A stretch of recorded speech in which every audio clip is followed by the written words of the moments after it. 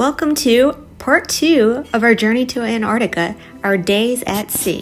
This is Kinny and JJ go all the way to the Drake Passage. So if you remember, in part 1, we left off when we boarded the Seabourn Pursuit in Ushuaia, and then we headed out to sea. To get to the Drake Passage, we first had to go through the Beagle Channel, which was not friendly in itself. We would then spend the next day and a half crossing the Drake Passage to get to Antarctica. And then don't forget, we also have to cross it to go all the way back. This video will include our sea days to Antarctica and on the way back. So how did the Drake Passage treat us? Well, on a scale of 1 Drake Lake to 10 Drake Shake, on the way down we had a 3. Not too bad, right? I still got sick. And then on the way back, we actually had a 5.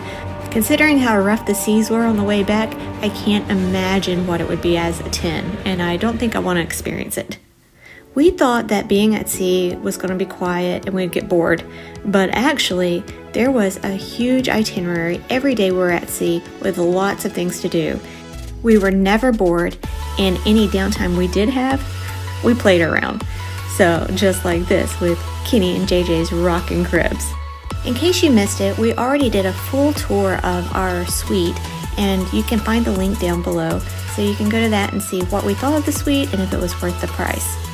So as I speed tour through our room, I'm going to instead talk about the reason why we chose this particular ship.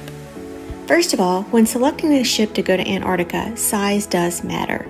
Per the Antarctic Treaty, only ships with less than 500 passengers are allowed to go to shore. That means ships that are over 500 passengers can sail around the continent, but the passengers cannot get off the ship. Next, only 100 passengers from a ship can go on shore at one time, so if you want to have more shore time, it's important to look for a smaller ship.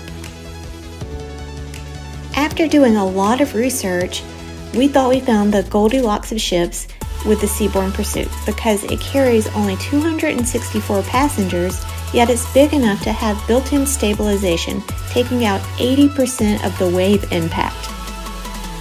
Not to mention that the ship just looked beautiful, and if we were going to be on a ship for 11 days straight, we definitely wanted to be comfortable. The whole reason that we selected this particular room was for the jacuzzi.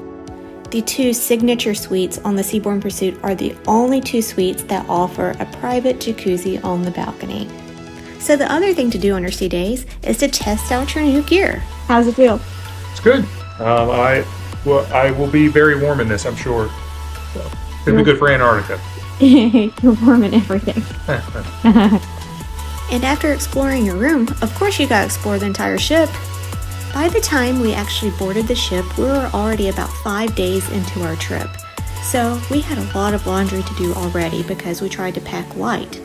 And one of the things that I've come to love about expedition cruises is that usually there is guest laundry that is free. And so there's just washers and dryers, and even the detergent and everything you could need is already provided. You just have to make sure you grab a machine because they will fill up. Throughout the ship, there are multiple lounges, and you don't have to worry about pesky drink packages because everything is included with the exception of top shelf liquor and premium wines. The lounges also offer snacks throughout the day, and in the Constellation Lounge, they even had high tea every day. Now, we only experienced this one time, and that's one thing that I wish I would have done more of. One thing I was pleasantly surprised by is that the ship had a wide age range. There were some high school kids, some college kids, and it went all the way up to senior adults. And no matter what the age range, the Seabourn Square was the place to hang out. We found all ages out here, usually playing board games or putting together puzzles, and it was just a nice, fun, filling atmosphere. Oh, and this is where you get your coffee. The Expedition Lounge was another great place to get a drink and just kind of hang out and wait for either a lecture to start or after some of the entertainment to come hang out and mingle with the other guests.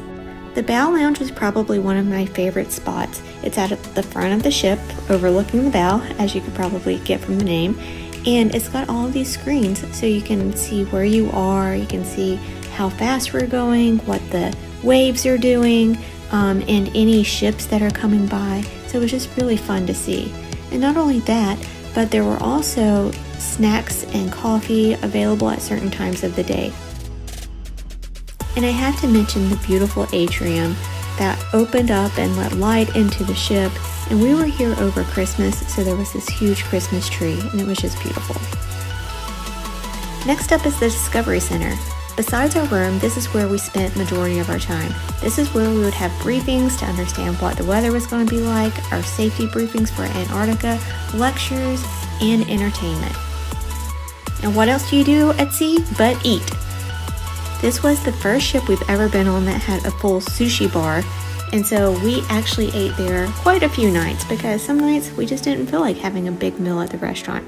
So we would come up here and instead order all the sushi and drink beer and wine and just have a great evening.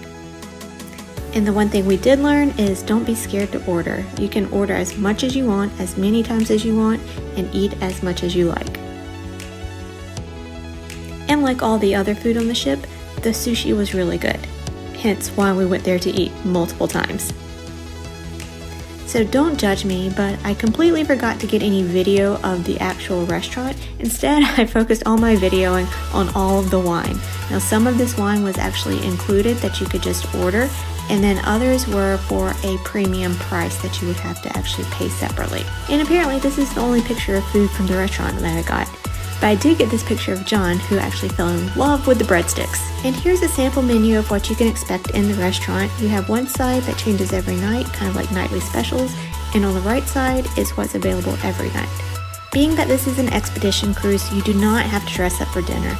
The attire says that it's elegant casual. I don't know what that means, but everybody was in from either jeans all the way to suits. So don't be intimidated if you don't bring a nice outfit for dinner.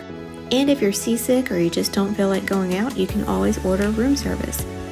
Room service is available 24 hours and it has its own menu. However, if you saw something you liked on one of the other menus, you could order it too. Another dining option is the colonnade, and while I didn't get a picture of any of the food here either, I did get this video showing the outside and how bad the waves were. The colonnade offers buffet-style breakfast and lunch, and then there's a sit-down dinner. After eating all of that food, you're probably going to want to walk around and explore the ship some more. First stop, the gym.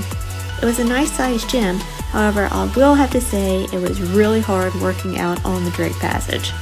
And you also have a scheduled time to go visit the sub shop. And this is a really cool experience because only Seabourn and Viking are the only ones that have submarines and allow passengers to do submarine dives for an additional cost. Every day the bridge was opened at scheduled times so you could go up and see what was going on and just chat with some of the crew and learn some different things about Antarctica and traveling to Antarctica and their experiences.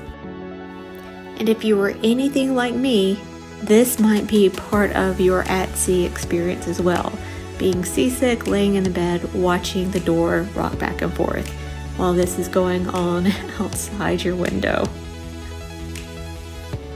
Before you know it, you'll be looking at Antarctica for the first time, and your days at sea will be a distant memory as you go exploring a whole new continent. Join us next time as we set foot on Antarctica.